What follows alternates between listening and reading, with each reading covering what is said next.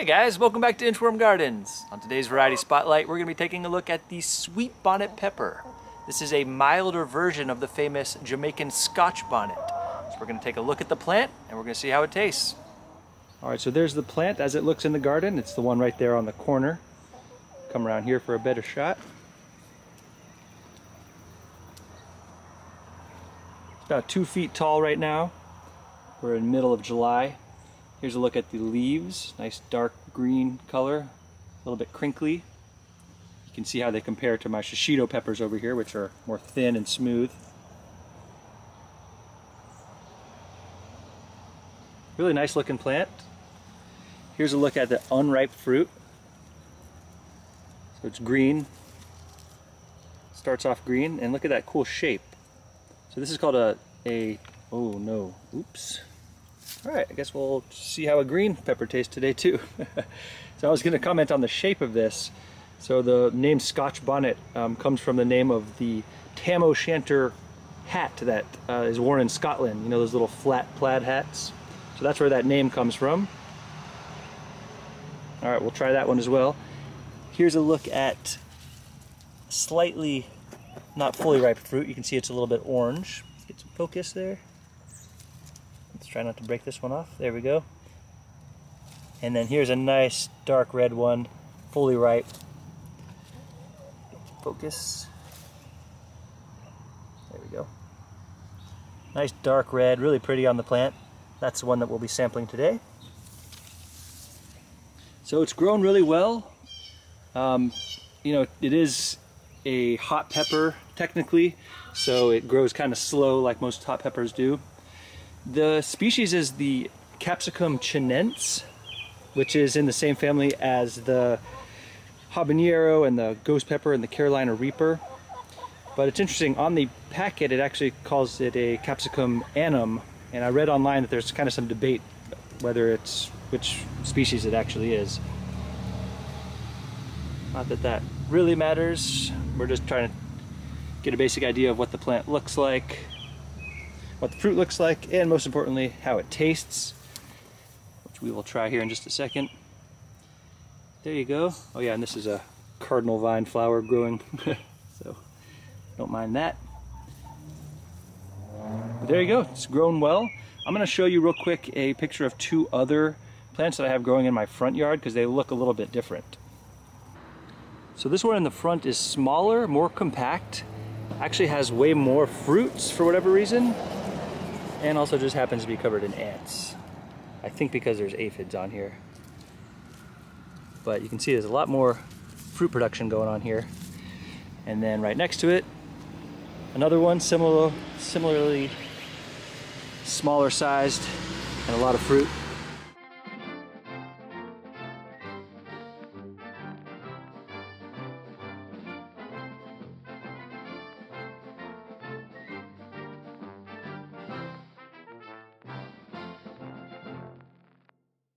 Alright, so let's harvest this bad boy, see how it tastes.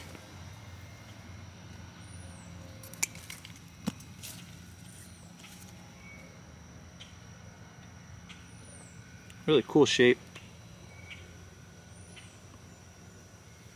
Very pretty pepper.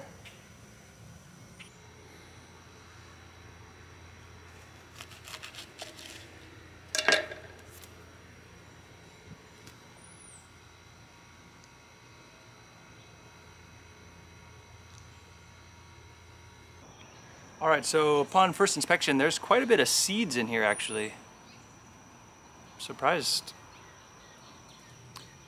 Looks fairly thin-walled. Looks like it'll have a good little crunch to it. But yeah, first impression, very seedy, which is great. You can save these. Alright, the smell. Really just kind of smells like a red bell pepper. I was expecting more of like a pungent, you know, like that hot pepper smell. I've tried a habanada, which is the mild version of the habanero, and it smelled just like a habanero. This does not smell like a Scotch bonnet to me, honestly. Okay, well, that's fine. Alright, let's see how it tastes. I'm going to cut this one in half so we still have some seeds and a good chunk of the pepper here. Alright, sweet bonnet. Okay, it does have the flavor. That was a very seedy bite. No heat. Not super flavorful, honestly. I was kind of expecting a little bit more punch. It's a nice flavor. It tastes like a bell pepper, and it does have a little bit of that kind of hot pepper flavor, a little bit, but not a ton, honestly. I'm gonna take out some of these seeds. That was a little bit much. Do another little bite here. Just like the slightest tingle, but otherwise no heat. Tastes pretty good.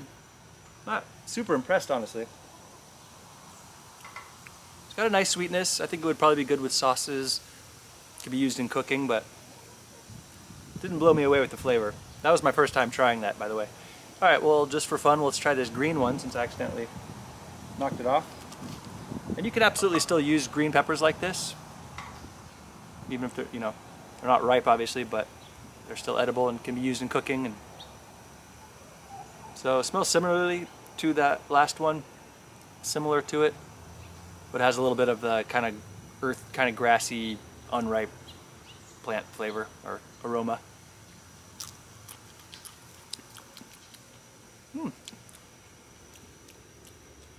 That's kind of nice. And that one actually is a little bit warmer. Okay, yeah. Well, it had kind of like a real bright flavor at first. I think it was just because it was not ripe. It had like a fresh, more fresh kind of bright flavor, but and a little bit of a tingle of heat. That's actually hotter than the red one. But you don't get that full, like, rich pepper flavor like the red one had more of a pepper flavor. All right, well, I don't know, that's pretty good. Take another little bite here. It's tasty. It's fine pepper to grow. Honestly, not completely blown away by the flavor, but worth checking out. Don't know what else to say about it. Kind of a letdown, to be honest. Okay, there it was, the sweet bonnet pepper. If you guys enjoyed that, if you think that looked good, then pick up some seeds. You can grow it yourself. Hey, maybe something was off with my plant, with my growing conditions. Those things can vary greatly, so I won't write it off completely. I'm gonna try. I have two other plants, so I'm gonna try peppers from all of them. And if anything is a huge change, I will let you know. But that was my first try and first reaction to the sweet bonnet pepper. So there you go. Thank you guys so much for watching. Catch you on the next one.